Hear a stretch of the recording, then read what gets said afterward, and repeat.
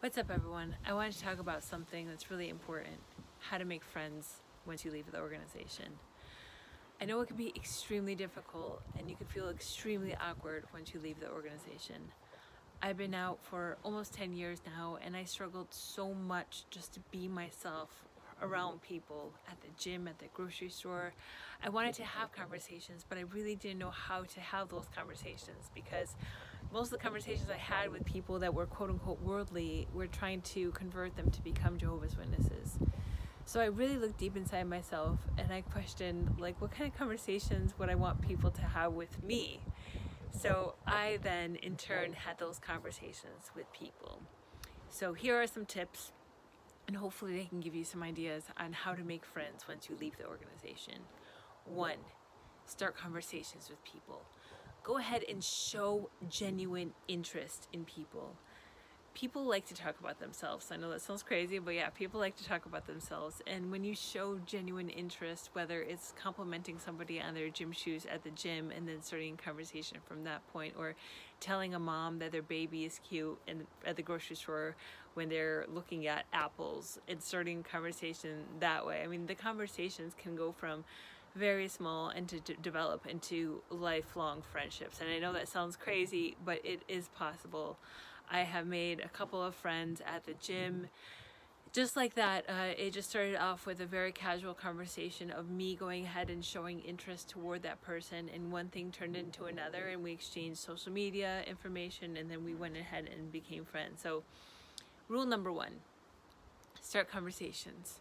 Number 2, show genuine interest in others, whatever the situation is. It can, like I said, it could be anything. Rule number 3, if somebody's making you feel awkward and uncomfortable about yourself, those people are not most likely your people.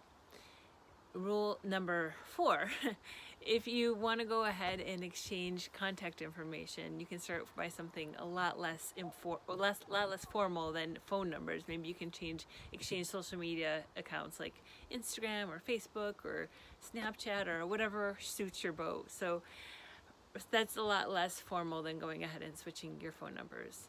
I think I'm at number 5 now. Rule number 5, don't be afraid to be the first one to reach out and to make plans. I know that sometimes that can be very intimidating, but if you really feel like you had some kind of connection with that person, go ahead and reach out. The least thing that they can do is feel like really grateful that you reached out and like really happy. A relationship can turn to having a conversation, a small conversation at a gym, to having a 4-hour hike with somebody, which happened to me literally from a very small conversation at a gym. And now I've been friends with this girl for 3 years. It can turn from something very small to something really deep and meaningful, and you have no idea when it's going to happen, where it's going to happen, or how it's going to happen. So constantly being open and being yourself and being true to yourself wherever you go, and not getting caught up in the mechanism of the brainwashing that we had when we were Jehovah's Witnesses. So constantly just being your most authentic self. And like I said, I know it can be very awkward and it could be a struggle once you leave the organization. And you also have to be kind to yourself. Like, that's totally fucking normal. So be kind to yourself. If it's been 10 years and you have 0 friends outside of the organization, like, really ask yourself, do I want to make friends? And a lot of people, you know what, I'm not going to say a lot of people, some people don't want to make friends, and that's totally okay, but you have to be honest with yourself. If you're saying, I want to make friends, then ask yourself, am I being open? Am I starting conversations with people? Am I showing genuine interest in others? If you're not, maybe you can start those things.